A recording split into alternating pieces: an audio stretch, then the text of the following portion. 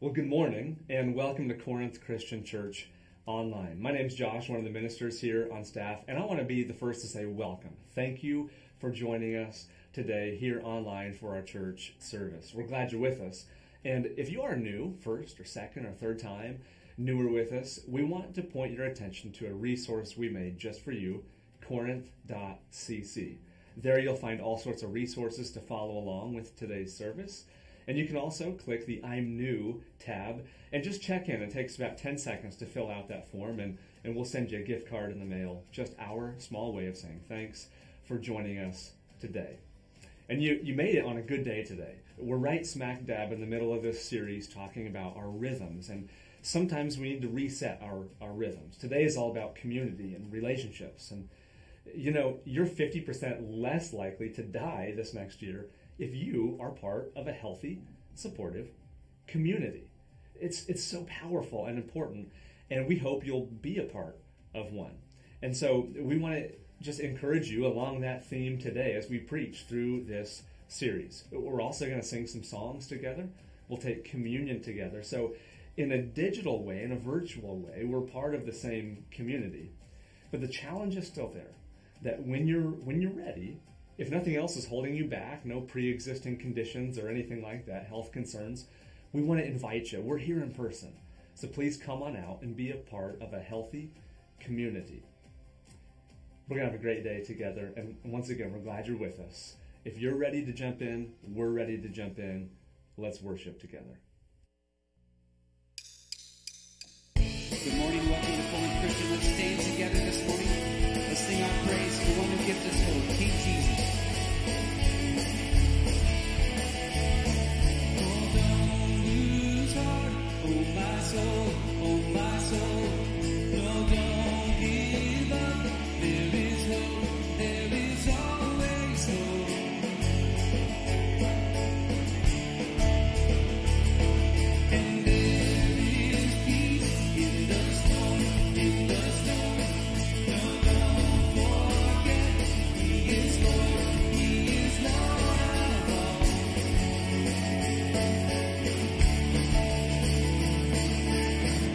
There is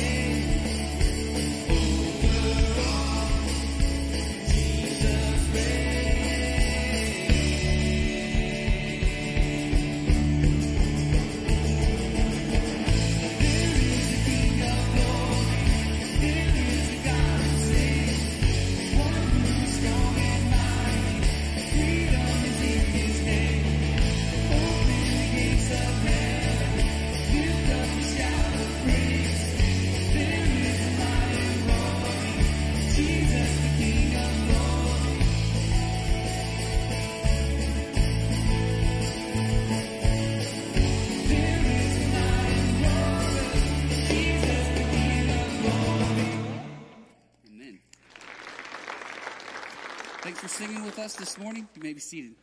Good morning, Corinth. Y'all are a good-looking crew. Most of you. Anyways, my name is Michael. I'm the children's minister here on staff. Makes sense, right? I want to welcome you to Corinth, whether you are with us in the room or you are joining us online. We are so glad that you have chosen to worship with us today.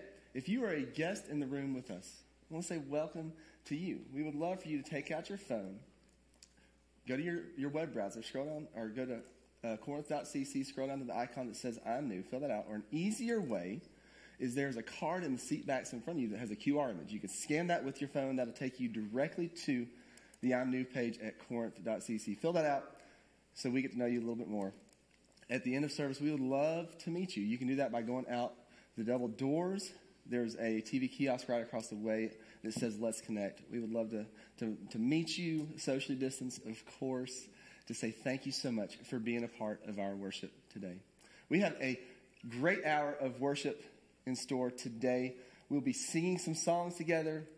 We'll be taking communion together. And then Adam, our senior minister, he's going to be coming today to preach the second sermon in the series titled Reset. Today he's going to be talking about relationships and how relationships are so important in our lives. So it's going to be a fantastic day of worship today. Glad you're with us this morning. Now, tomorrow is a day that we remember the Martin Luther King Jr. He was a man that gave his life for a cause. Upstairs in our kids' church, we're also remembering another man today who gave his life.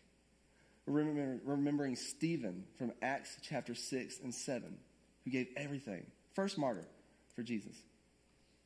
Every single week that we gather in here, we remember Jesus in the ultimate cause, him coming to earth. And that's who we are going to praise him for today, that he came to earth and he died for us and he rose again. So I'm going to pray and we're going to continue with our service today. God, we love you. We're thankful for today. God, as we worship you today, may we worship you in the spirit and in truth. We ask these things in your name. Amen. This Sunday is one of our favorite Sundays of the whole year. On this Sunday, usually the second or the third Sunday in January, we will look back and see all the decisions that were made, the baptisms that we had from the year previous. So we invite you today to sit back, to celebrate with us and enjoy as we look back at the baptisms we had from last year.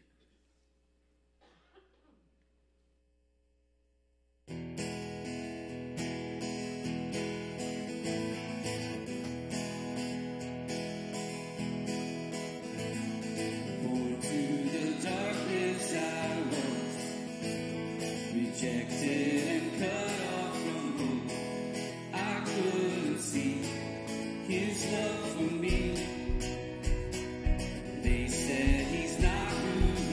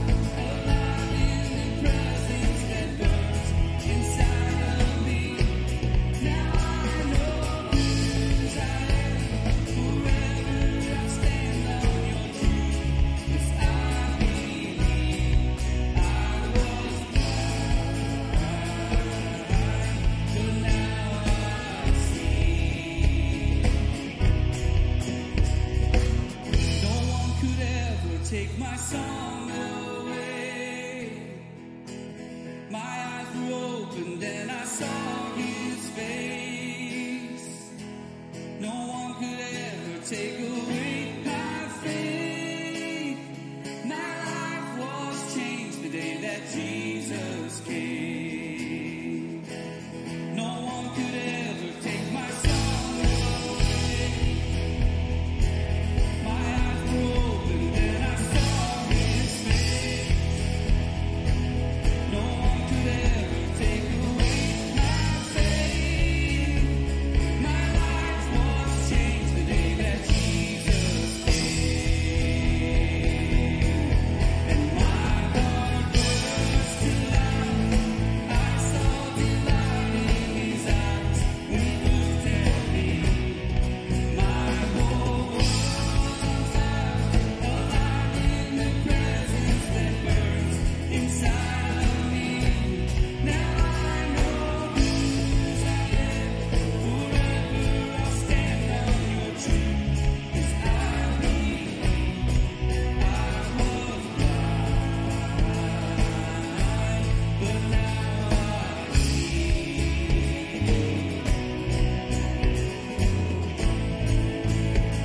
Was blind, but now I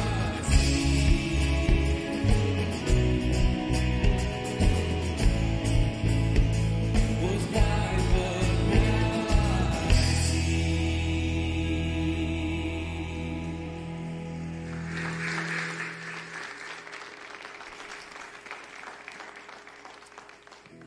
Jesus, we thank you so much for the work that you were doing in 2020. Jesus, in a year where it was easy for us to question where you were, what you were up to, it's great to look back and see that you've been doing amazing things in people's lives. You, as you have been for years and years and years, have been drawing people to yourself. And Jesus, we're humbled when we think that we were somehow part of your work last year in 2020 and these decisions that were made for you. Jesus, we come now to this time of communion. We want to remember your sacrifice for us, your resurrection, your death. And so we ask that you direct our hearts that they'd be fully on you. We love you, our King, our miracle worker. And it's in your name that we pray. Amen. Amen. I can't think of a better way to follow up that video than for us to take communion together. In the previous church that we served at, it was a smaller country church, and every so often they would have a covered dish meal after the service. And after a few weeks of us being on staff, they had another one of these meals, and nobody really knew us, so everybody wanted to find out our story. They talked to us until everything was cleaned up, and they had gotten everything ready and pretty much ran us out for the afternoon. So we still lived about 40 minutes away from the church at that time. And so we had a long ride home. Was tired. And so we almost got home, and I realized, I don't think I have my cell phone.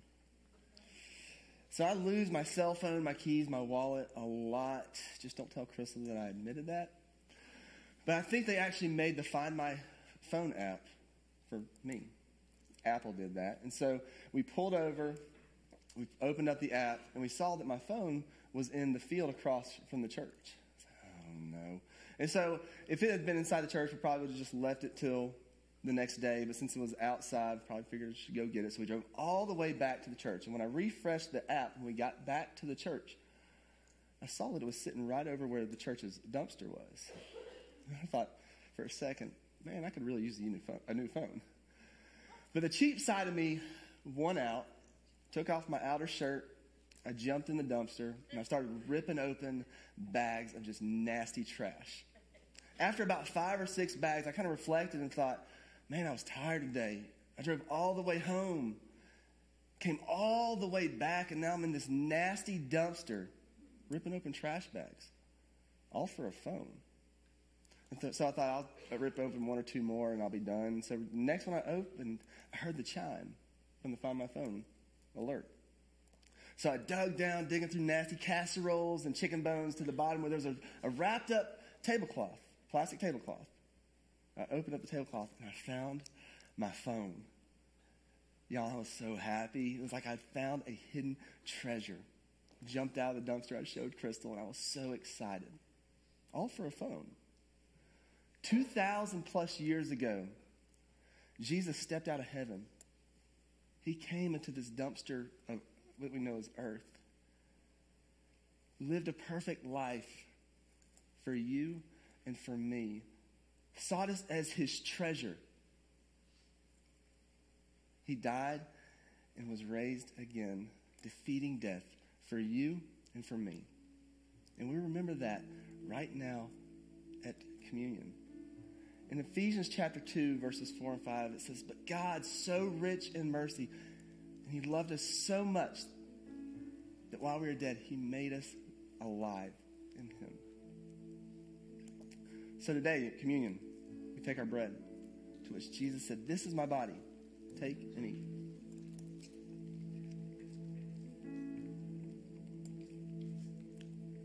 He took the cup. He said, "This is the cup of my new covenant. Take and drink."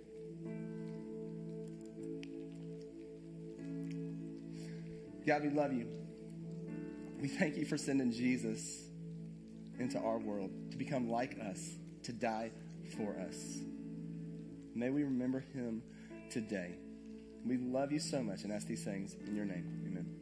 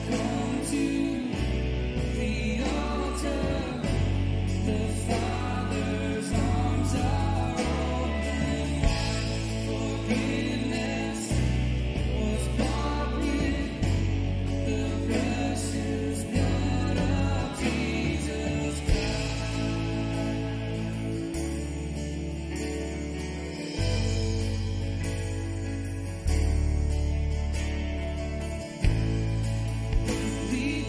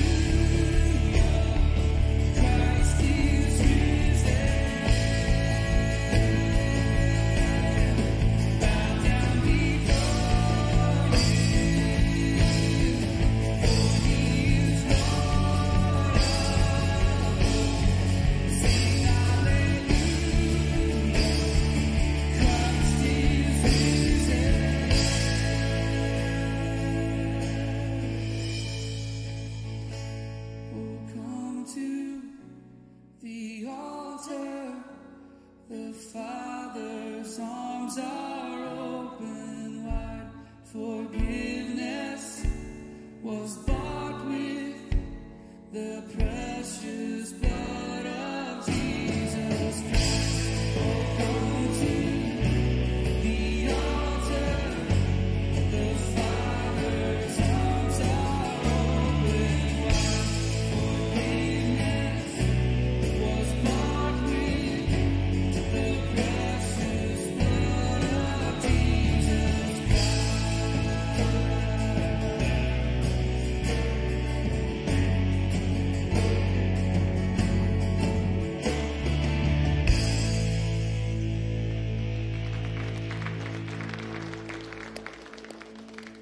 Amen. Father God, today that is where we find ourselves. Coming to you, seeking your arms that are wide open.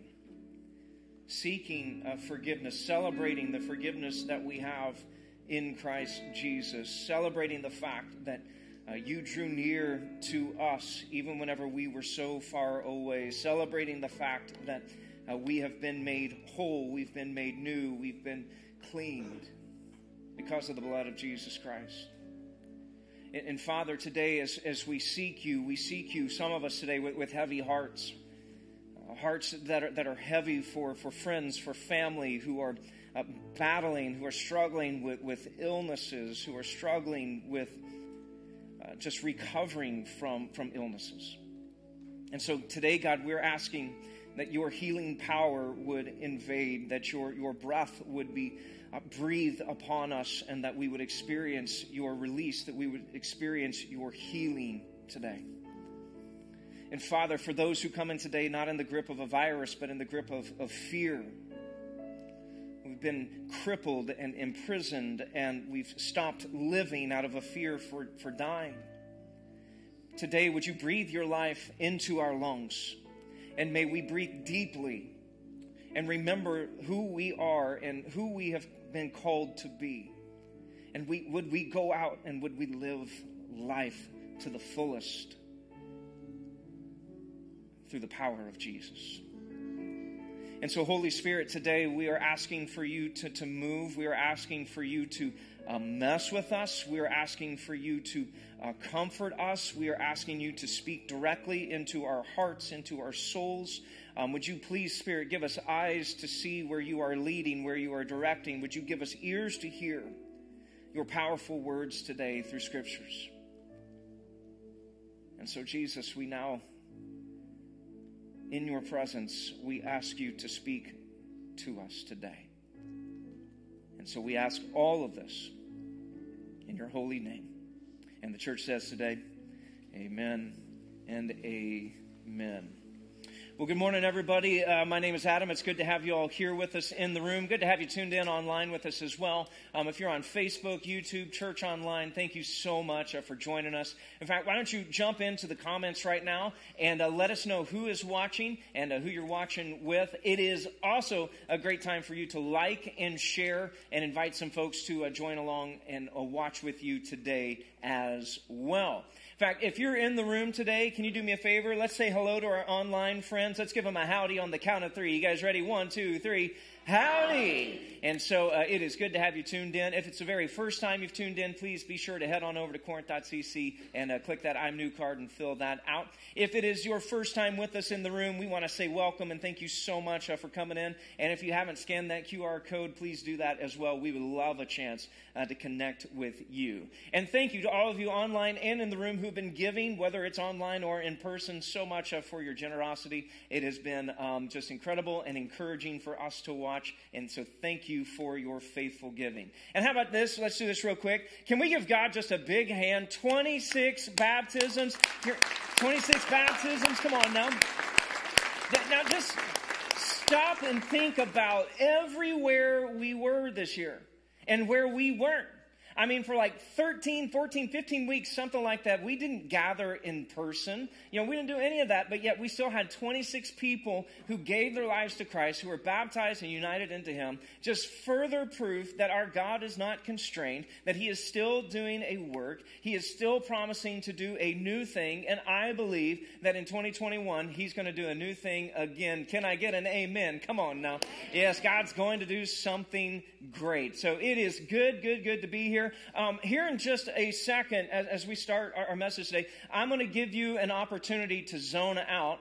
And some of y'all are experts at zoning out in a sermon. I watch you every week, okay? And so I'm actually going to give you permission to do that here in just a moment. So stick with me for just a couple more seconds, and I'll tell you what I want you to zone out to, though. I want to try to direct your zoning out. And so I want to start off with a question. So, Michael, let's go ahead and throw this question up here on the screen. Here's the question we start off with today. Who in your life has had the biggest impact on your faith?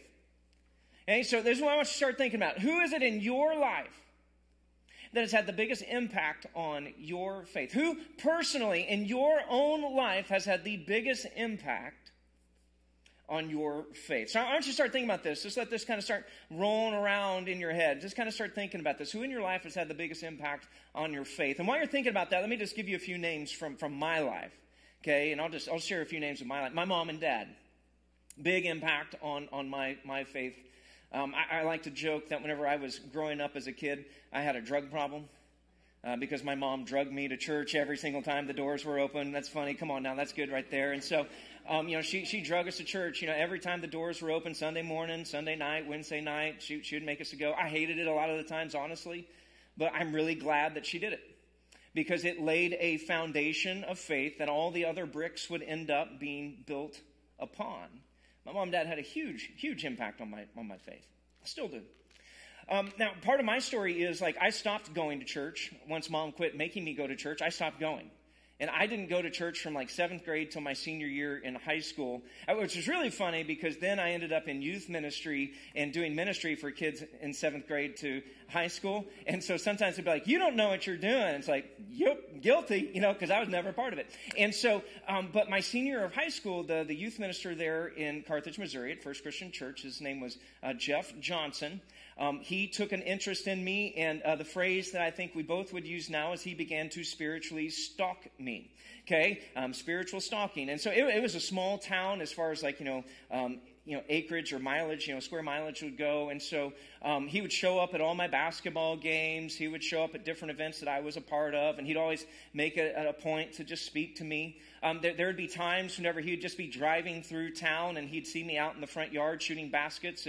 And so he would pull over into my driveway and he'd just rebound, for me for an hour or so. And I'd just shoot and he'd rebound and he'd talk to me. And Jeff is the one who got me interested in faith. He's the one who got me interested in going to Bible college at Ozark Christian College, who got me interested in doing ministry. Okay, so Jeff Johnson's another huge impact on my life and my faith. Gary Zusiak's another name.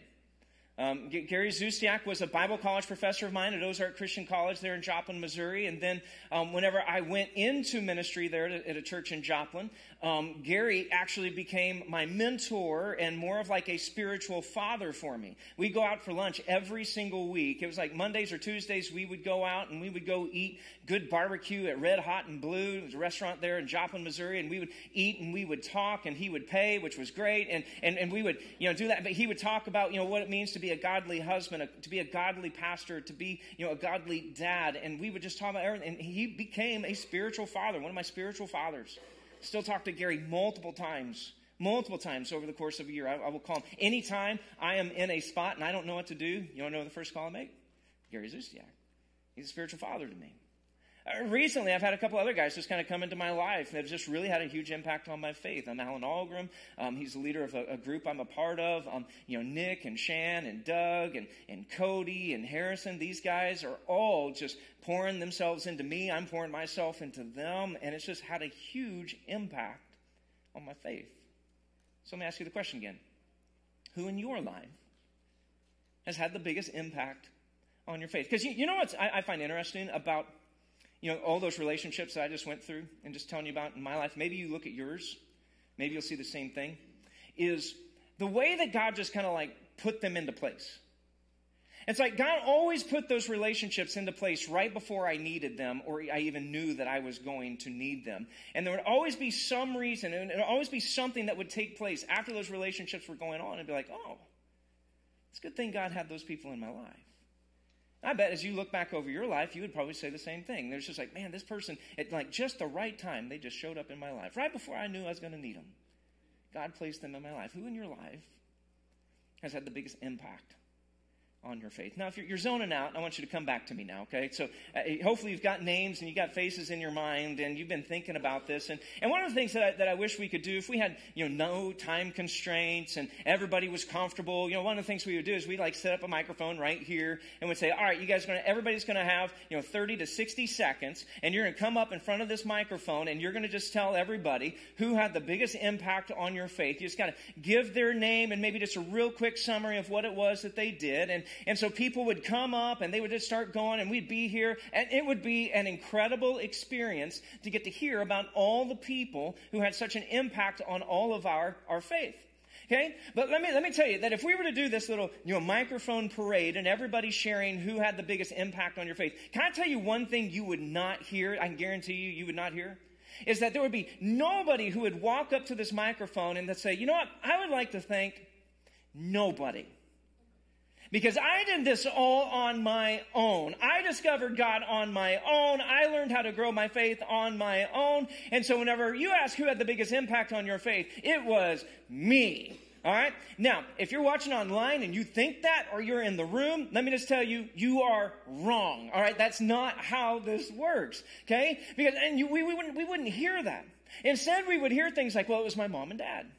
They took me to church whenever I was a kid, and they kind of taught me what the importance of being a follower of Jesus. Or, I was just minding my own business at work, and there's this guy over there, and he started bugging me and badgering me and inviting me to church, and finally I gave in, and I went to church, and then all of a sudden things just kind of changed. Or it was, I was watching her and the way that she handled the loss of her mother, and the way that she handled it with dignity and grace and strength, and I was just confused. I didn't understand that, and so I asked her, how have you handled this all so well? And she said, well, it's my faith in Jesus. And I said, okay, I'm intrigued now. You're going to have to share more with me. And that's what opened the gates. Or it was, I was in a really bad spot. I was in a rough spot in my life. And then all of a sudden, this person just showed up in my life and they took care of me. And they just started, taking care of me, pastoring me, and just like kind of really loving me when nobody else would love me.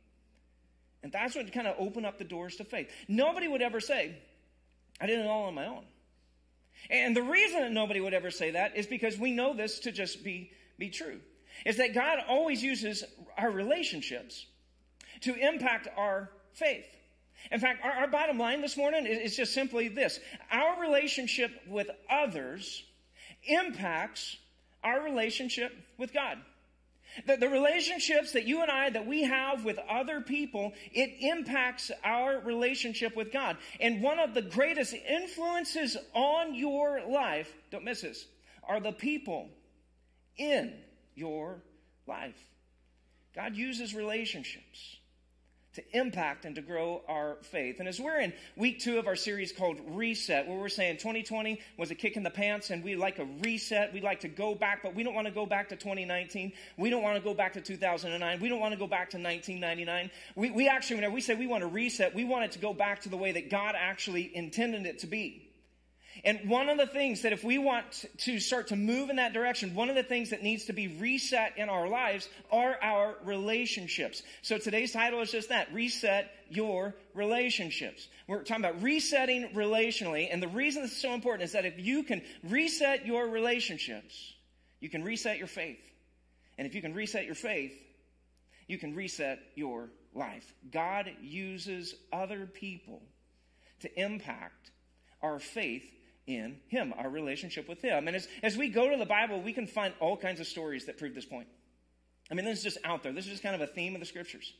It's relationship, relationship, relationship. So that means that I got to pick whichever one that I wanted to out of all of those stories, because I'm the one that gets to choose. And so I chose one of my favorite stories. It's in the Gospel of Mark, Mark chapter 2. So if you got a Bible, I'd invite you to just grab it and open it up there. And we're going to look at just one of my favorite stories in the Bible. It'll be up here on the screen behind me as well. So here is what Mark tells us. Mark chapter 2, we're starting off here in verse 1. He says this, "A few days later, when Jesus again entered Capernaum, the people heard that he had come home. And they gathered in such large numbers that there was no room left, not even outside the door, and he preached the word to them. Some men came, bringing to him a paralyzed man carried by the four of them. Since they could not get him to Jesus because of the crowd, they made an opening in the roof above Jesus by digging through it." Everybody say, digging through it? Digging through it, right? We're digging through it right here. That's what he said. They dug through the roof and then lowered the mat the man was lying on. When Jesus, say this with me, when Jesus saw their faith. Oh man, if there is a phrase that you want to highlight, underline, circle, that might be one of the things here. Well, I love that phrase. When Jesus saw their faith, he said to the paralyzed man, "Son, your sins are forgiven." Jump down to verse 11. There's a conversation that goes on, a little bit of a debate, and Jesus looks at the man and he says, "I tell you, get up, take your mat, and go home."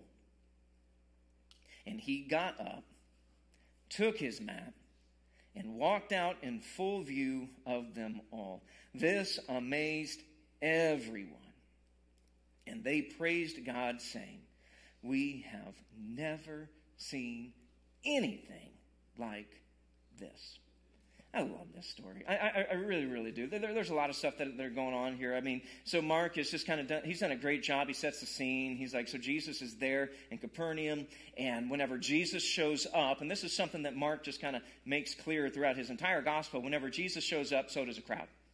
Because whenever Jesus is there, people are like, we want to hear what this guy has to say. We've seen the miracles. We've heard about the miracles. We need to see with our own eyes. We want to hear with our own ears just exactly who this Jesus guy is. And so here they are, and they all gather in this one little house, and it was a packed house. This is a pre-COVID, pre-social distancing house, the kind of thing. And they're just like in there shoulder to shoulder, elbow to elbow, and they're just in there, crammed in there. And so Mark tells us that there are these four guys. Now, we don't know a lot about these four guys, okay? But here are a couple things we know. Like, we don't know, like, how did they become friends with this paralyzed guy? We don't know that. We don't know how long that they knew the paralyzed guy. We don't know that. But what we do know is that they cared enough about this guy, that they had heard enough about Jesus, that they believed that Jesus was the answer to their paralyzed friend's problem. And they believed that if they could just get their friend to Jesus, that Jesus would be able to solve this paralytic's condition.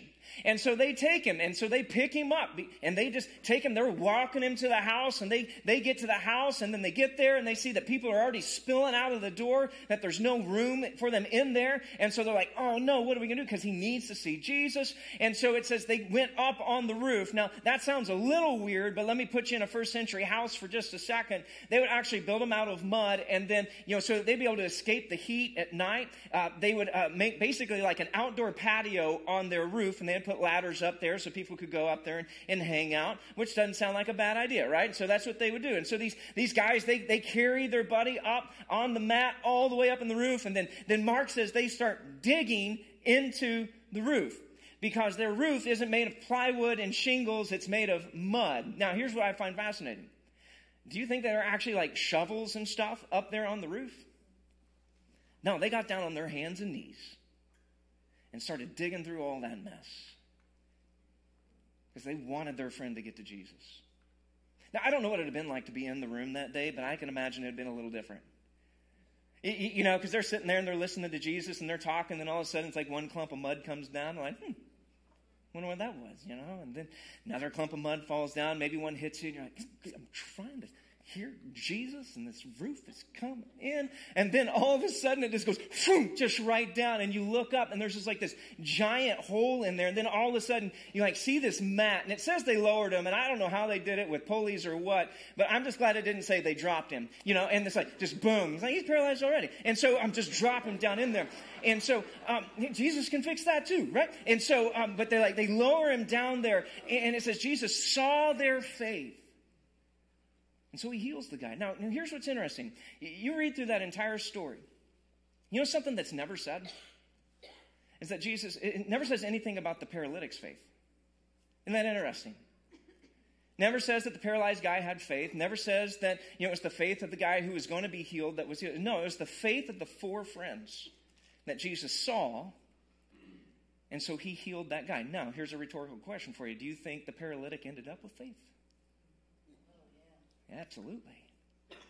And so if we could have that microphone moment with him, and, if you were able to sit down, and I don't know if you'd ever be able to sit down and talk with the guy because he's like, no, I've been sitting for too long. I've been laying around for too long. If you want to talk to me, you got to walk, right? Because this is fun. If you're able to get him to slow down long enough to say, hey, can you tell me who had the biggest impact on your faith? Who in your life has had the biggest impact on your faith? You think his story would go something like this? There I was, just lying around, because that's all I could do. But I had these 4 friends. And they had heard enough about Jesus that they believed that if they could just get me to Jesus, that would be the thing that would change my life. And so they picked me up. They walked me all the way there. They even got up on the roof, man. They got down on their hands and knees, and they dug through that roof so that I could be brought before Jesus. It's like, you want to know who had an impact on my faith? It's those 4 guys. Those 4 guys, they stopped at nothing to get their friend to Jesus. Can I get devotional on you for just a second, then we'll jump right back in? Who in your life are you carrying their mat?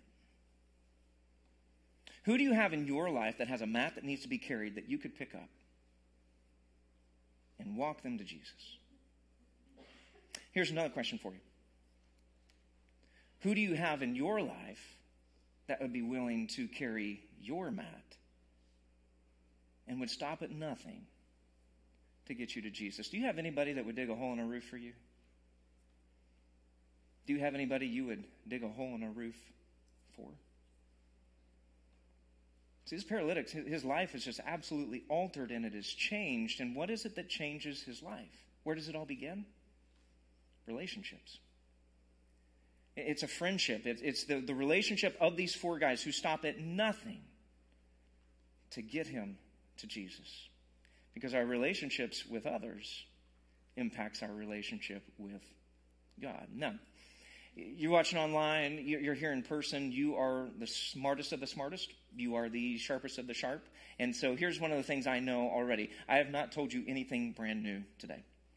Every single one of us in this room knows this to be the case. We know that our relationships impact our relationship with God. Sometimes in the positive, sometimes in the negative. We know this to be true. And we know that we need people and that people need us. We know all of these things. Okay? So knowing is not the issue here. And so what is the problem? Well, the problem is very simple. It's this. We were created for relationships, but we drift towards isolation. That's what we do. We were created for these things. We know this to be true. We know that we need people. We know that people need us. But the problem is we tend to drift toward isolation. We just tend to drift towards just being by ourselves. We tend to just get to this place where we don't let people in and we keep people out. And we think that for some reason that even though we were created for relationship, that we don't actually need relationship. And so we just isolate ourselves. And that's why, the research starts to prove this out. I mean, researchers are finding things out like this, like 45% of adults, adults, not middle school girls, not high school boys, adults, 45% of adults say, I think it's really hard to make new friends. It's really hard. It's difficult. And that's why the average American has not made a new friend in more than 5 years. Isn't that crazy? It's been 5 years since some of y'all have ever made a new friend, made a new relationship. And then, so we're already finding these things. And then 2020 comes along and it's like, oh, hey, by the way, all of you lonely people who have no friends, you can't make new friends because it's really hard to do that. Don't ever talk to each other again. Don't get near each other. Don't shake anybody's hand. Don't give anybody a hug. Don't do any of those kind of things. Oh, and by the way, at the same time, we're going to become the most politically isolated or, politically extreme on both sides. We're going to become racially divided. We're going to be culturally divided. We're going to become isolated that way. And so we're going to throw all these things into the mix. And so if you're lonely, good luck. And so we feel this, don't we? It's like, God, I know that I need relationships. And so we just keep drifting further and further and further into isolation. And we just keep drifting further and further and further into loneliness. Is it any surprise that we're the loneliest people that have ever walked the face of the earth? And so what do? Well, we jump on social media. It's like, well, surely there I'll find something good and positive that will make me feel better about myself and feel connected to people.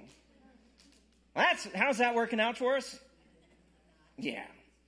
Did you know that actually the more time you spend on social media, this is like research fact kind of stuff, the lonelier you feel. Lonelier you feel. So we're isolate ourselves. We just keep isolating. So what do we do? We have to fight the drift towards isolation. If that's like the natural thing that we do is we just drift towards it, that means you got to fight against it. You got to fight against the drift towards isolation. And so I want to give you just real quick 3 ways that you can fight the drift towards isolation, all right? Some of these things will sound just like old stuff to you. Maybe some of it sounds new to you. So if you're taking notes, here's the first thing. If you want to fight the drift towards isolation, you got to get busy. You got to get busy. You got to get busy serving. Okay, you got to find your team to be a part of, to where you and a like-minded group of people are oriented towards a similar goal, to where you are trying to accomplish something together. Okay? And whether that is here at the church and you find yourself on a part of a serve team, whether that's guest services, working with kids, all the other things that are going on, whether that is out in the community and you're serving at Fish or Shepherd Staff or any of those kind of things, if you're helping out with blood drives, but you've got to find your team and get busy. Because here's the thing. Here's how I got it down to my notes. Sometimes the best way to get through your problems is to focus on serving other people in their problems. Okay? Let me say that again. One of the best ways to work through your problems is to start serving other people in the midst of their problems. You want to fight the drift? Get busy. Start serving. You want to fight the drift? Here's the second thing is get in a group. You need a group. You need people. You need friendships in your lives. You got to find your group. You got to find your tribe. And you got to start meeting consistently. Okay? And sometimes I got to say things that should be obvious. So here, listen up. Everybody listen up. Whenever I say you need to find your group, somebody out there is going, I already have my group. I go drinking with them every Friday night. And we drink till we pass out. Those are my boys. No! Okay? No, you've got to find the right group. The right people. People who are going to grow you and stretch you and lead you to a deeper and a more fruitful faith. You got to find the right people. And so for us, it's small groups. It's Sunday school classes. You know, if it's something you're like, I just want to do something on my own, fine. Find 4 guys that you can go have coffee with once a month. Find 4 ladies that you can go out and have lunch with once a month. And then you get together and you actually start doing life together. And ask each other difficult questions. Ask each other, hey, what's bringing you joy right now? What's dragging you down? What are you learning? What are you going to do about it? And you just start growing. You got to have a group.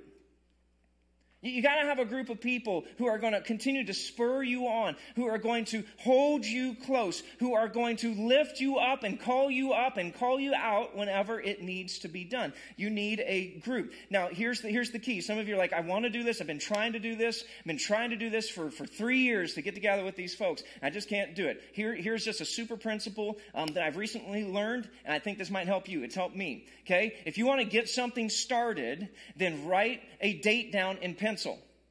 Target a date, because here's the deal. If you don't ever write it in pencil, it'll never get written in ink. So you just write that date and say, hey, we've been talking about getting together forever. So here it is, January 27th, 10:30 at this place. We're going to get together. It's like, well, I can't do that day. Great. What day can you do? That's how you get things done. Get yourself into a group. So get busy serving, get in a group. And then here's the thing, because there's some of you all out there, maybe you're watching online, maybe you're here in the room, and you're like, you know what, Turner, I've done what you all have told me forever, and I've been serving, I've been in a group, and I still feel isolated. I don't feel like I actually know anybody. I don't feel like it's done anything for my relationships. So here's what I do. I want to use a velvet hammer, okay? I want to be gentle, strong, okay? Kind of thing. Here's what I want to just suggest.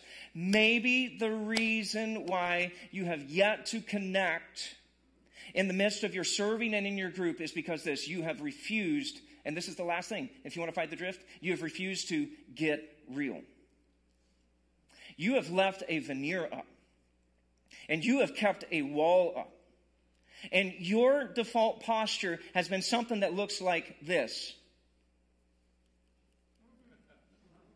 You got the stop sign out and you're like, no, I don't want anybody to come, but I do really want somebody to come near to me. But no, you're getting too close.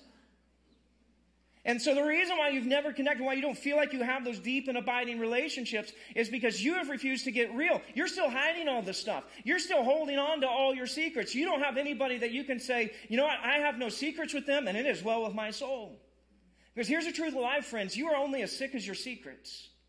And the more secrets that you hold on to, and the more secrets that you don't have somebody that you can just share with and just kind of unload and bare your soul to, and if you don't have a relationship with people like that, you're just going to feel sick all the time. But you've got to have a group. You've got to have a group of people, 4 or 5 people, to where you can just say, man, I'm struggling with this. I'm going to be real with you right now. I'm going to be transparent with you right now. And I want to share with you what I am struggling right now. And here's why this is so important. Don't miss this. So often what happens in groups is we just get together and we just share how successful we've been. But here's the thing. Whenever you only share your successes, you end up as competitors. It's whenever you share your struggles that you actually become brothers and sisters. Whenever you say, man, this isn't going as well as I thought it was going to go. That's where abiding relationships come to fruition. See, you need people in your lives, and people need you in their life.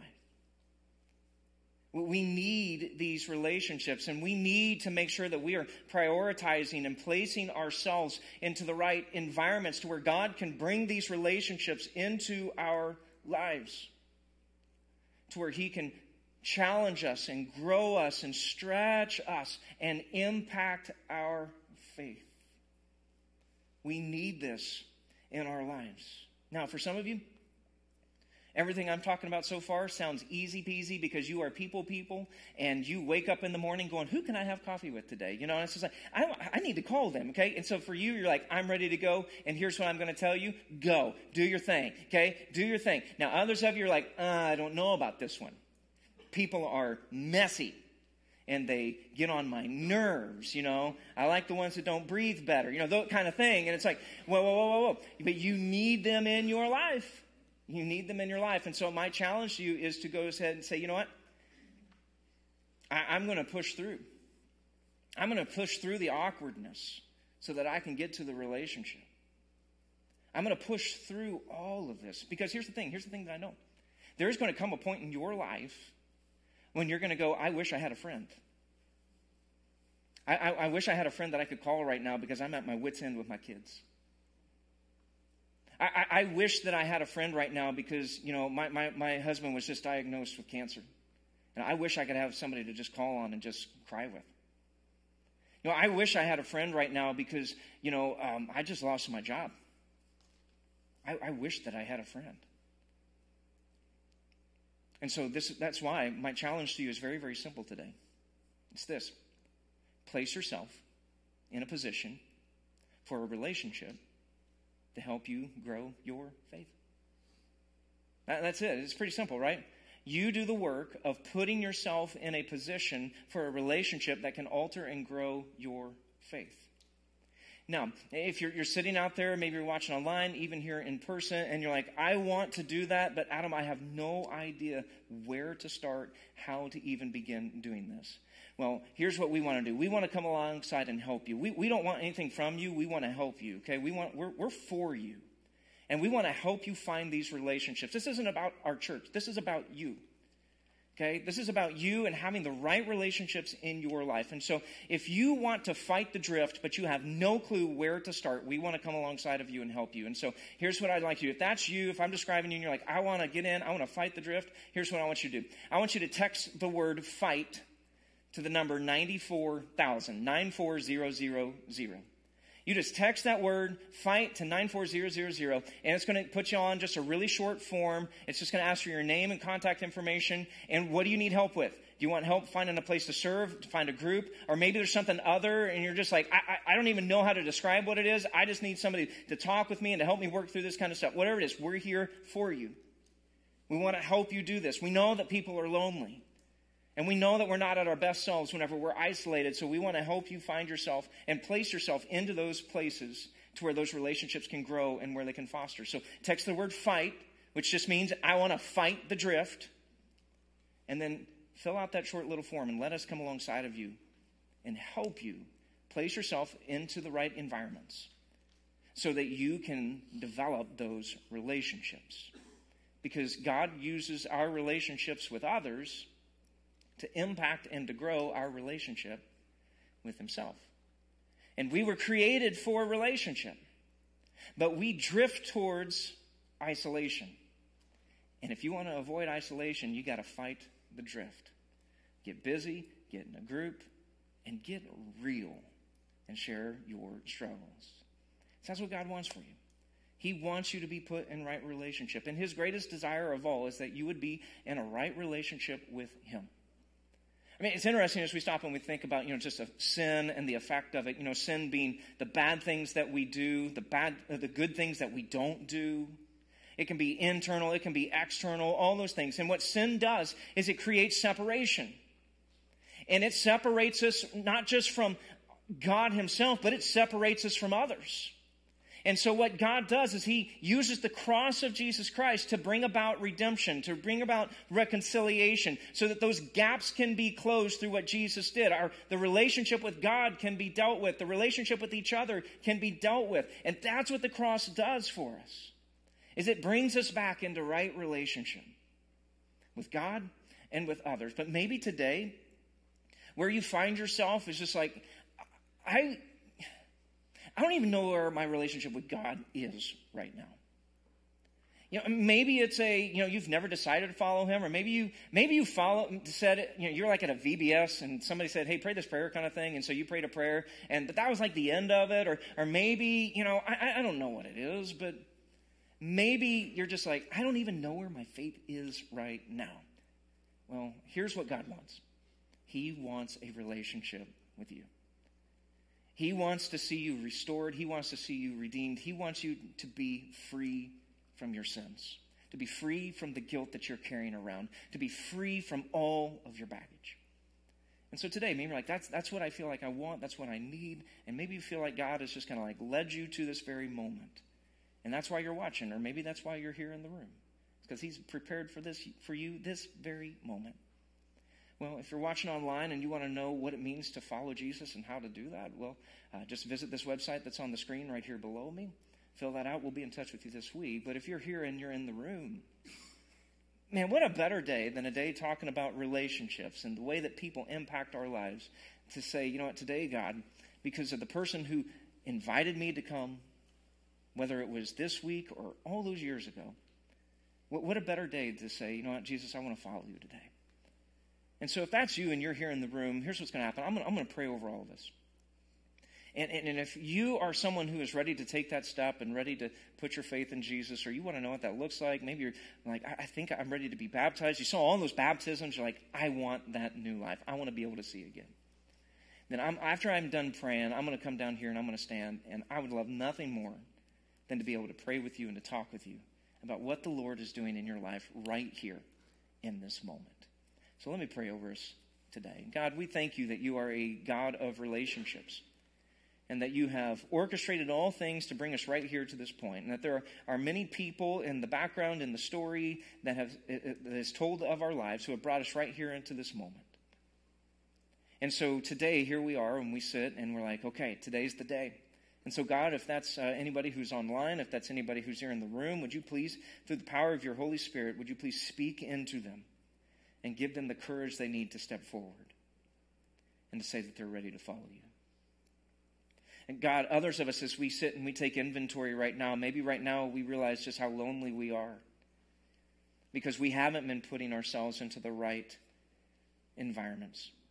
We've been keeping people at an arm's distance. We haven't been real. We've been putting up all kinds of fronts and fakes and walls to keep people away, putting up stop signs. Today, God, would you break through those barriers and help us to see just the importance of having people in our lives. And then would you give us the courage to do something about it? God, other people here that they're like, oh man, I know people impact my relationship with God because I'm surrounded by all the wrong people. And so today, God, would you give them the wisdom to see that, but then too, give them the courage and the fortitude and the backbone to walk away from those toxic relationships, to walk away from those who are pulling them down instead of lifting them up, and then to step into relationships that are going to help them grow in their relationship with you. So God, we are asking for you to do all these things and so much more. And we trust you today.